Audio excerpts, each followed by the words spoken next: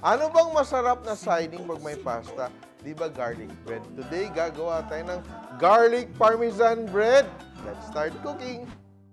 Para maiba naman tayo, mas malasang bread yung gagawin natin. And I will teach you how to make it. So ito, butter. No? We will melt the butter.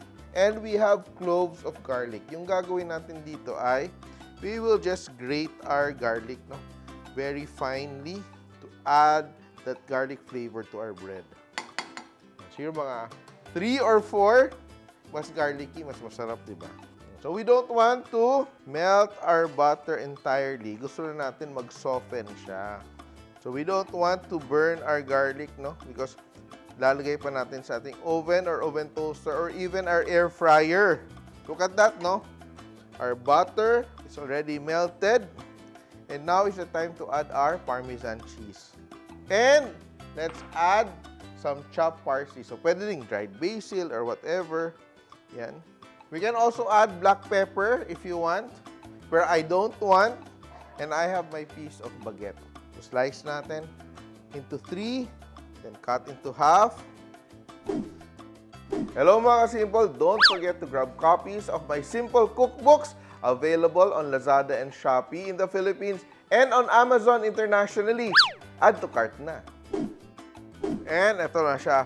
Ready na siya. And my oven is preheated to 200 degrees. Bakit 200 degrees? Kasi gusto kong ma-toast siya para maging crispy yung aking garlic parmesan bread. Now, it's the time to spread. No? So, brush. Bango. Ito pa no, sobrang bango na. No? Yan. Opposite side din, no? Ito sa likod, brush natin. Ito, masarap din siya even if you don't have pasta. Serve it with cold cuts. Ay, ang sarap niya, no? Yan. With wine. Ay. Ito palang panalo na. And it's time to put it into our oven. 200 degrees. Yan. Look at that. Ang ganda na ng aking garlic parmesan bread. Ang bango. Grabe naman ito.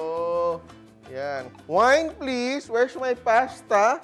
Ang daling gawin, but it looks very fancy. And of course, magtitira ako para sa akin.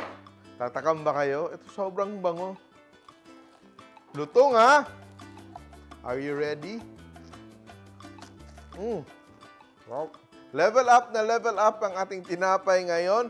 Garlic parmesan bread. Simple!